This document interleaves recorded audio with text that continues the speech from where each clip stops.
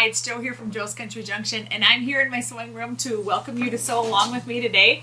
Already it sounds like the dogs are acting up. They do that. I've had a very good day. I am filming this on Saturday, June, I'm not even sure the date, maybe 24th. I'm just taking a wild guess. I'm happy to be here. I have a weekend that is free from any obligations. I don't have any graduation parties. I don't have any weddings. I don't have any grandkids. I don't have anything going on. So I am like celebrating here in my sewing room. Trust me, I love all of those things. I love to see family. I love my grandkids. But boy, I sure do love some me time too. And I'm sure you all can relate that you love me time as well. I'm super happy. I've just been sewing away. My dog Izzy is over here with the squeaky toy, so if you hear her, that's what that is, if you hear a little squeaky toy in the background. And I guess I'd rather hear a squeaky toy than a barking dog, right? Yeah, I sure think so. So we have good news today.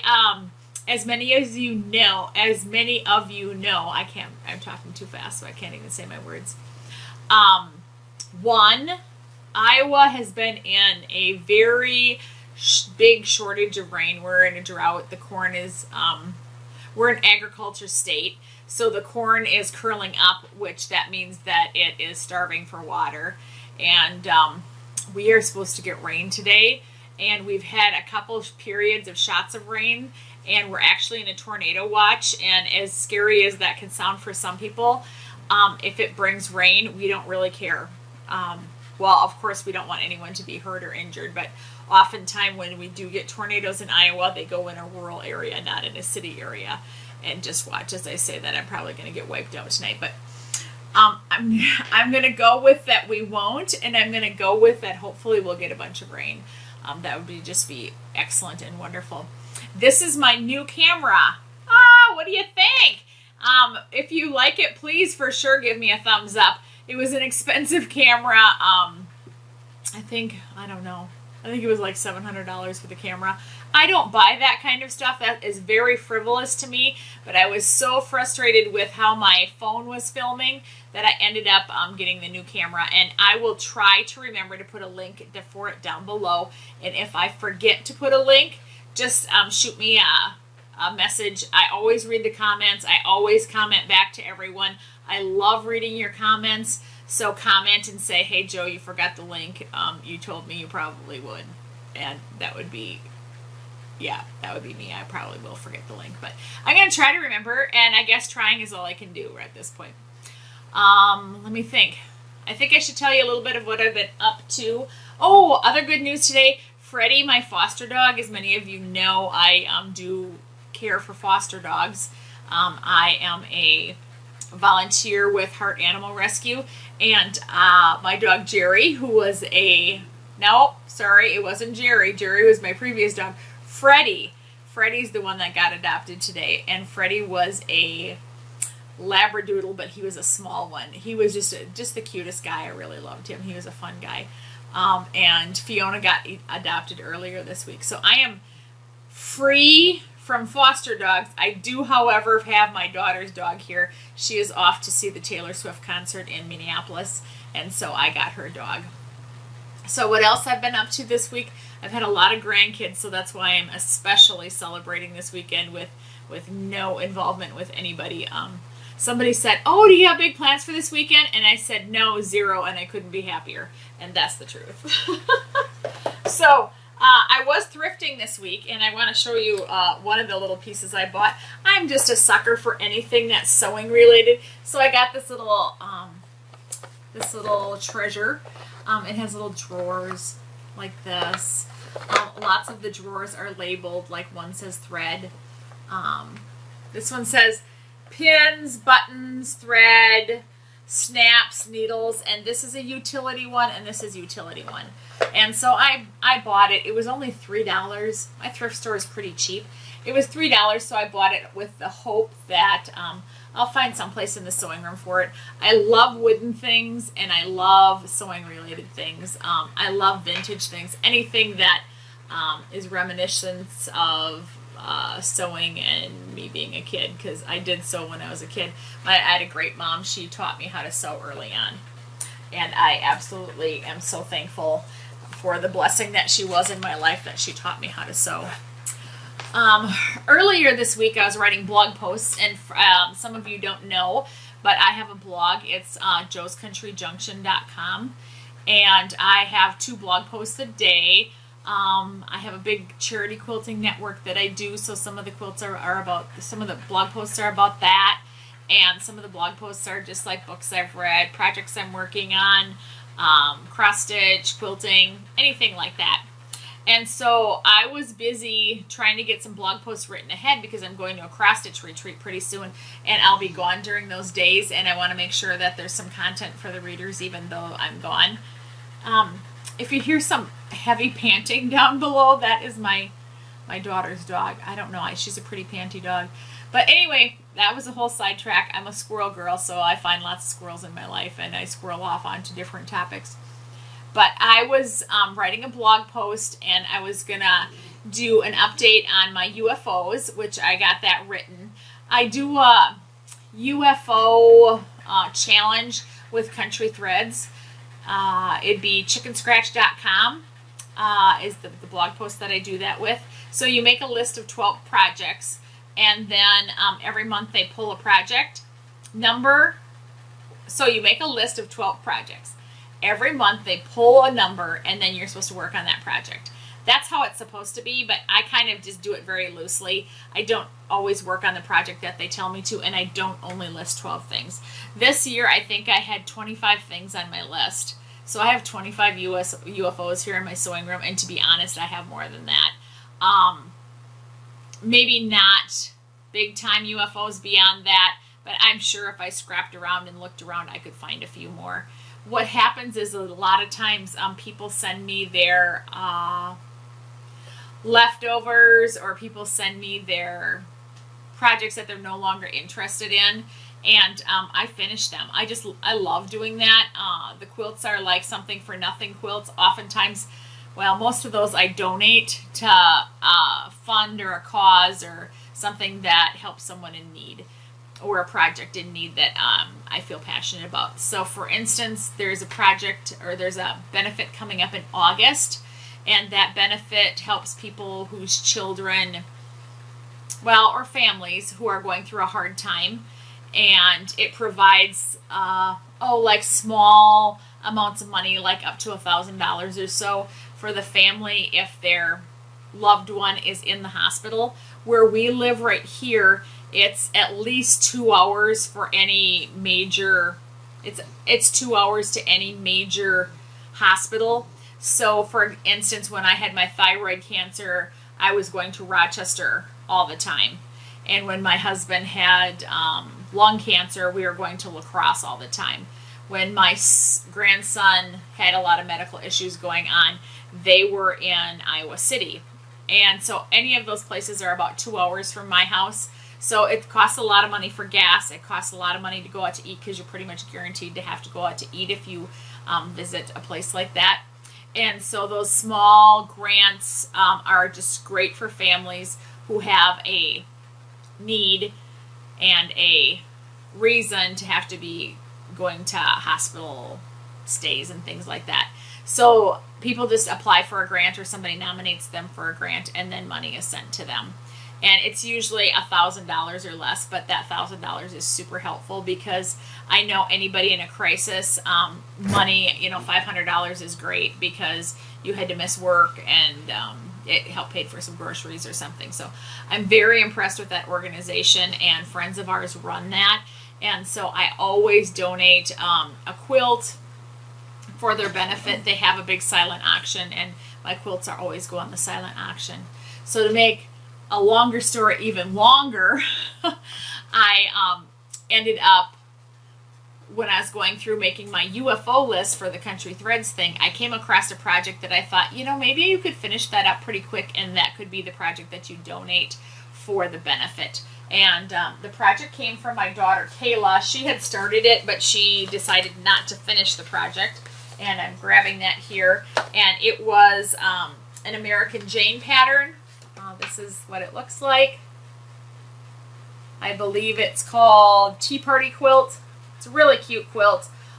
Here they show pink as the accent color, but in her quilt she used light blue as the color. I had it hanging up behind me, but the dogs have knocked it down. So I'm going to grab it, and I ended up sewing the top together, and here it is. I don't know how well the lighting is that you can see it, and showing quilts on any kind of video thing is really hard. So this is how it looks. Please go visit my blog. There'll be pictures of it there. When I started on it yesterday afternoon, first off, let me backtrack a little bit. The quilt is made up of 9 patch blocks, and so I don't want to give the pattern away, but I think you can see here. You're going to have to pardon my hands because I was gardening this morning, and my fingernails are not clean. So this is the blocks you need. You need some of these and some of these. You need 8 just regular 9 patches, and then you need half square triangle blocks. You need 92 of these. Well, Kayla had all of the pieces that were cut into, I'm sorry, they were sewn into 3 units. There's 3 pieces in the units, so I had to sew the rest of those together, and I picked it up. I thought, well, this is going to be certainly an easy project. And then, well, she had it in a shoebox, and in the bottom of the shoebox were a whole bunch of like melted chocolate chips. I don't know if she was like having a snack while she was sewing or what happened, but there was some melted chocolate chips in there. So there are a few blocks that have an issue. Because some of the chocolate melted. Let me see if I can find one. Oh, here's one. You can see there's like a little smidgen of discoloration right here. I don't know. I hope you can see that. Anyway, there's a small amount of discoloration in a few of the blocks. Now I lost where that one went. Oh, right over here. Right here. Right here. So there's some discoloration in the blocks just a little bit, and I tried to figure out what to do with that because I needed every single piece. The quilt is a jelly roll. It says it's jelly roll friendly, but when they say jelly roll friendly, it truly means it uses every bit and piece of the jelly roll. And so I was like, oh, okay, maybe I could replace this piece, but okay, I can't replace that piece. So I just ended up sewing them into the quilt because I didn't know what else to do, and I didn't want to waste all of that. So in the end, I decided that I'd just sew the top together, and I would even quilt the top, and then after that I would wash it. And after I'm done washing it, my plan was that I would check it out and see what I thought, and if the stains all were removed, then I would donate it. And if the stains aren't removed, I'm just going to keep it around here as a blanket for the kids at nap time. Because I could use another blanket like that as well. So it's not, I'm sorry, another quilt like that as well. It's not going to be, oh, excuse me, now I got the hiccups. Oh, I swear I get on video and crazy things happen. So it's not going to be a waste of fabric either way, and it's going to be a project that ends up getting done. I don't have any plans soon to put it on the long arm because the benefit isn't until the end of August. I'd like to get it done certainly, but now I'm a little bit nervous about ironing the top.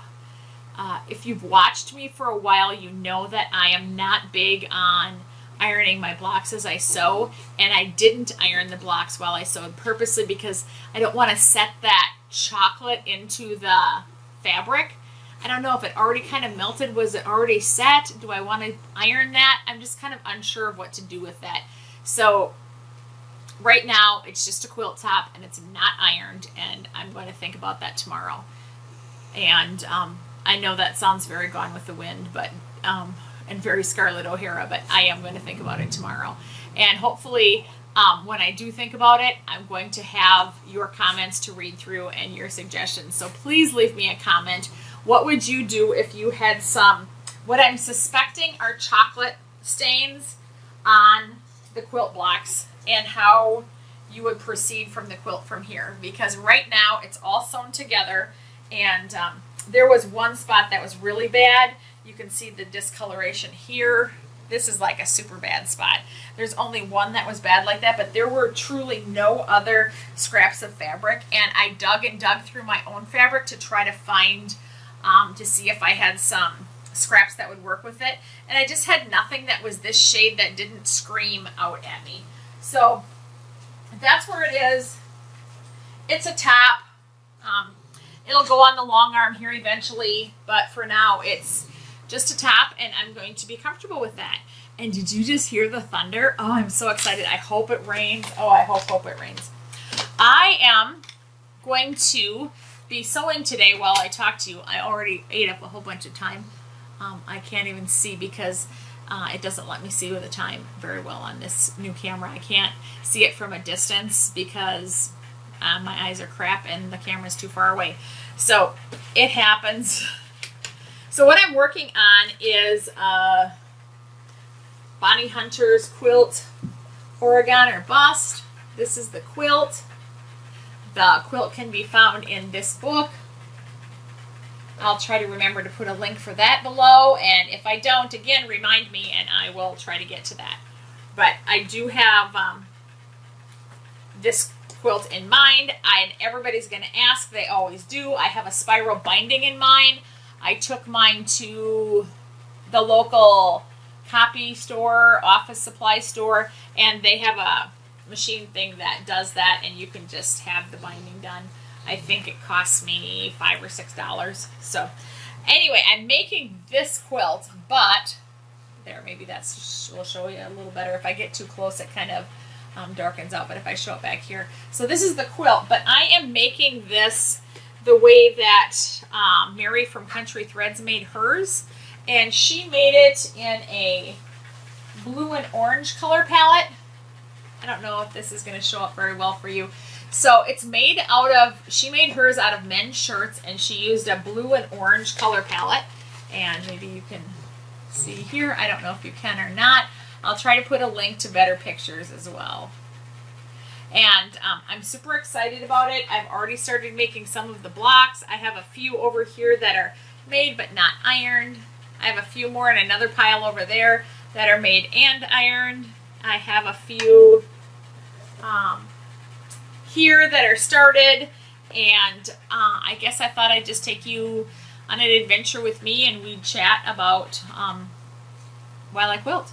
And you can work on whatever project you have. I've also been working kind of on the side on this border. The original quilt that Bonnie Hunter did does not have this border in it, but the quilt that Mary from Country Threads did does have this. So I am going with it, and I am going to add the border like Mary did. So in between other things I've been doing, I've been piecing this border. It's going to take forever. It's based on 1.5 inch squares, so it really takes a long time to sew it. I've got some pieces over here that when I want to run something through, I've kind of been using it as a leader and ender. But I'm excited to get going on this. My goal is by the end of the weekend to have all of the blocks done, and maybe even starting to put it together. That's kind of an ambitious goal, but we'll see. I've got a couple hours here now, and I have a little bit of time tomorrow, so hopefully, fingers crossed, I can at least kind of get it started. Because right now, I haven't even like counted out the setting blocks or the setting triangles. I haven't counted out the sashing to do any of that, and so I'm just hoping maybe I can get a little bit more organized here and get this project moving along. So here we go. I'm hearing a little bit of thunder in the background, and that sounds awesome to me. I'm really hoping that we can get some rain.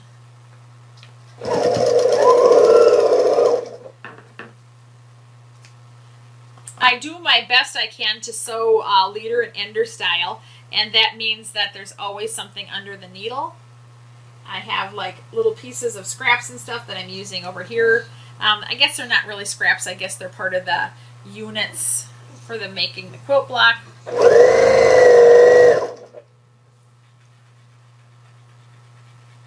Boy, my daughter's dog is just panting and panting, and I don't really know why. There's nothing to be... I mean, it's not cold in my sewing room by any means, but it's not weather that I think you need to pant through. So, I don't know. Maybe she's just nervous about the storm.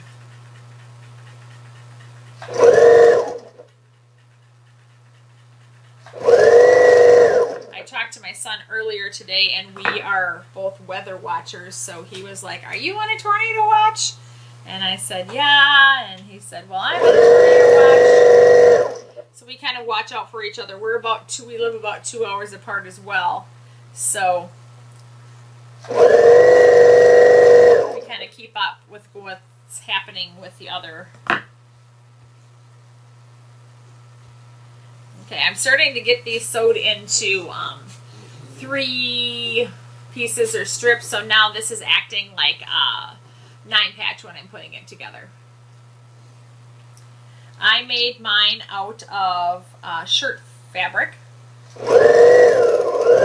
If you're unfamiliar with doing that, I hit up local thrift stores and I buy shirts and I make the quilts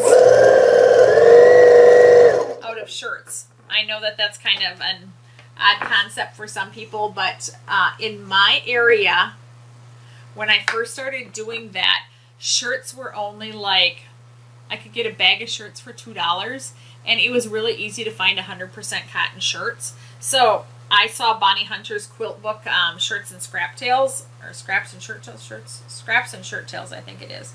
And then she came out with a second book, and I kind of thought, well, this is a fun idea. And for me, the shirts are really inexpensive. So I started making a few quilts that were made from shirts, and I found out that I absolutely love them. Those quilts become the favorite of everyone in the family, and the reason why is the shirts have been washed and laundered many times, and so the fabric is super soft. And if you have a quilt that you've had for a long time, and you've washed it many times, you'll know that the fabric gets softer and softer as you go. And the quilts, when you make them from shirts, immediately feel that way. They feel nice and soft, like you've had them for years and years and years. So I became addicted to making quilts from shirts. It's just one of my favorite things to do. And so this was shirt. Mary from Country Threads made hers from shirts, and the original pattern was made from shirts, so I was just super excited to be making this from shirts as well. And so here's our first block done. They're kind of a fun, the stripes and plaids look so fun together, I think. And I'll add that to my pile. I'll iron those all some other time. I'm not always in a hurry to iron. If you've watched me before, a lot of times I'll save a project like that for when my grandkids are here, and I'll iron them downstairs when the grandkids are napping. But being I have a whole day off today and tomorrow from grandkids, I might just get a chance to iron them before they even come, because I do want to get going on this quilt. Oh. The dogs are being testy. By the time 4th of July rolls around, I'd really love for this quilt to be a top. It's just getting time. This quilt has been on my UFO bucket list for a long, long time. From the moment I saw Mary at Country Threads make her version of it, I was all about wanting to make this quilt. And so I started collecting shirts for it. And I say that because it's not very easy to find orange shirts. Orange is an unusual shirt color for men, and so being the quilt was made with blue and orange shirts, I needed to hunt down to try to find blue and orange. I've told you before that I use these a lot in my sewing room as little containers for the projects that I'm working on. I'm using them yet again today. This one is a eclair, frozen eclair box. Oftentimes I use dishwasher pod boxes as well. The thunder is really rumbling outside. I'm hoping for rain. Fingers crossed, people. Sometimes if you don't live in an agriculture state, you don't realize how important rain is. So here in Iowa, if we don't get rain, corn price goes up because we won't get as good a crop from the corn. And if the corn price goes up, that means the meat price goes up. And if the meat price goes up, that means it's going to cost you more for your steak at the barbecue. And so I think we all need to hope for some rain. My poor garden really needs rain. I have, however, harvested a few tomatoes in my garden already. Typically, I don't get tomatoes till mid-July. But this year on my back porch, I planted 2 cherry tomatoes. And I happened to be able to get a couple extra big plants. Just this year, our school FFA got a greenhouse, and it's their first year having a greenhouse, and they started tomato plants, and I went to the sale when they had it, and I was able to get a few tomato plants, and the tomato plants were about twice as big as the plants I normally get from the nursery are. So I planted those, and they have already given me some cherry tomatoes, which is awesome. I'm a huge tomato fan. I love all things tomato. I love salsa. Oh, I take that back. I don't love ketchup. But otherwise, I love Bloody Marys. I love lasagna. I love spaghetti. I love salsa. If it's tomato based, I'll like eat it. When I was a kid, I always thought my mom was just so amazing because she would go out to the garden and she would pick a tomato from the garden, and then she would just stand there and eat it like an apple.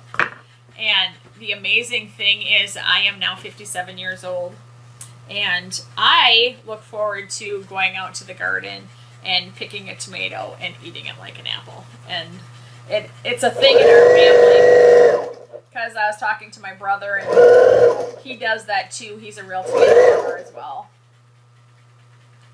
And most of my siblings all grow up. Okay, I'm going to run one of these through here. So this is my border pieces. I've got a few pieces over here, and I just run one through now and then to kind of end a series or a segment.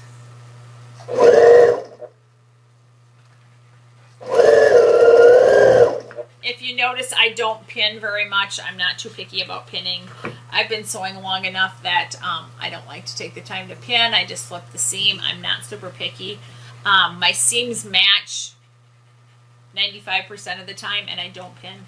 So we have another block done. Yahoo! And another block done. So I don't know how long we've been quilting here, but I chatted for a long time, and now we have 3 blocks done, and that's awesome to know. I'm super excited about that. The more I can get done, the happier girl I am.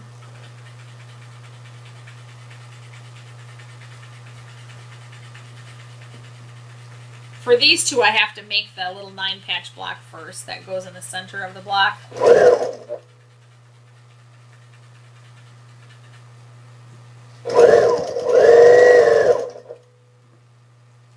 That back over there.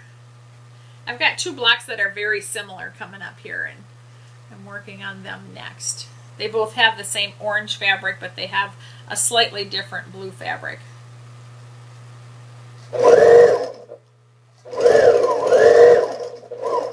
When Mary at Country Threads made her version of this quilt, she made hers smaller. So every time I look at Mary's, I keep thinking to myself, no, I have to make it, I want to make it bigger. I'm super into making quilts that are at least single bed size, if not full bed or queen. Queen is my favorite, something around 90 inches, something below 100 inches. I have a 10-foot long arm behind me, and I'm really not supposed to have a quilt that's 100 by 100, but I can get a quilt that's 100 by 100 on the frame, and so I like them to be under that, but over 90. This one probably won't be quite that big, but it'll be, I believe, over 80, and that's plenty big enough. This one has been sitting in my UFO pile for a long, long time, and one of the reasons for that is because I do a lot of charity sewing, and for charity sewing, I'm going to give the project, whatever it is, away. Dogs, quit it, Izzy. I'm going to give the project away, so I don't mind if it as much what the fabric is or whatever it is, but I knew immediately when I decided to make this quilt that I would have trouble giving it away. Well, I could give it to my grandson, and I just might if he sees it and wants it. This might be a good quilt for him, but I don't want to give this one away to just anybody, because like I said earlier, I just love quilts made from shirts. So I knew this one was going to stay in the family. So then there's a smaller priority to actually get it done, because let's be honest, none of us need a quilt. We all have plenty. It's kind of funny how when I make a quilt, I can already tell that it's one that I'll want to keep or one that I don't.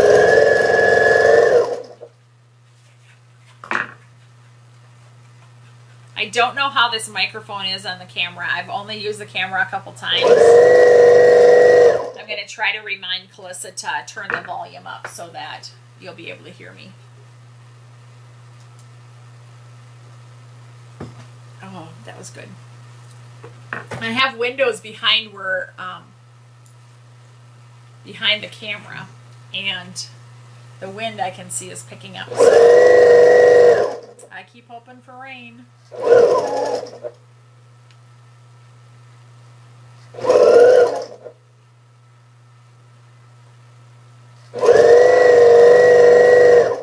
I'm also starting to think about what's going to be for supper. I kind of skidded by on some chips and salsa for lunch, so I should probably make a real supper. That goes back to my tomatoes, chips and salsa. Now that my husband's passed away, lots of times lunch is something very simple like chips and salsa.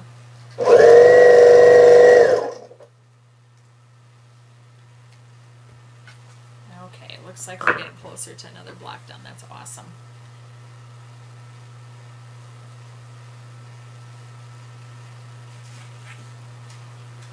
Making these from shirts takes longer than if you're going to make the blocks from fabric. If you're making, this required strips that were like 21 inches long or so, and they had to be sewn together and then cut into segments. And when that happened, you needed to have Hi, I'm back here with my quilt. I think Calissa's going to leave a little clip in of the grandkids here. Things got crazy. I ended up, I didn't have enough memory in my camera. So it seems like I get one problem fixed and I have a new problem. So we're hoping to get an SD card so this doesn't happen again. But I didn't know, and then I ended up getting my quilt finished in the meantime. So here it is. What I was telling you last in the video is when you cut this out, this is cut out of shirts. So you're going to cut long segments And sometimes you have to end up cutting 2 different segments because you're using a shirt. And so like if the back of the shirt is only this wide, you might need something that's this wide. So then you might have to cut 2 segments in order to get the longer width. And then you end up with a whole bunch of extra 3-patch unit segments, and that's where these came in. And that's what I did for those. I used some of those that were left over from making the blocks. And I also ended up having to make more, especially the orange, blue, orange segments. So that's what I did. I want to thank Mary from Country Threads Chicken Scratch blog. She's the person that inspired me to do the quilt in these colors. She's the one that put the checkerboard on. She's the one that did the outer border like this. And I just love how the quilt ended up finishing out. I'm gonna flip it out. Maybe you can see the big effect of it. I'm so happy that I made this quilt. It's been on my bucket list for years and years, and now it's at least a top. Yay! So thanks for joining me here on the blog, or on the thanks for joining me here on YouTube. And you can always check out my blog, joescountryjunction.com. And if you want to see more content with me sewing with Jo, you can stop back and hang out with me anytime. Thanks for joining me. Bye. Eli, can you turn around and sit down? Stand by her. Say hi. Hi. Okay, you guys can go play. Hi.